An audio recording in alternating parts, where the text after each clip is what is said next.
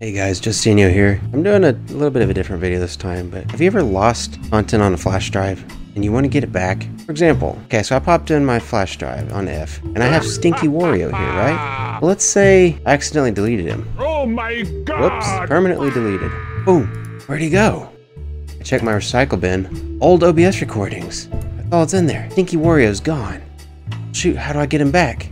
Open up your browser, type TestDisk, and then go to the first result, CG Security, pick your type, or Windows 64-bit, let it download. Once it's done downloading, right click on it, extract all of it to the location of your choice. Next, go to its folder, and inside, scroll down to qphotorec_win.exe. Double click on it.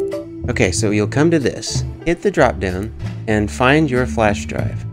This is a 61 gigabyte flash disk. Click that, and mine's a FAT32 right here. So you click this, hit browse to tell a location of where to put the found files. For this, to the desktop. Create a new folder, lost stuff. Put it in here, select folder. All you have to do is hit search. You will see a progress bar up here fill up. Okay, and once it's completed, this will hit 100%. So it found one file.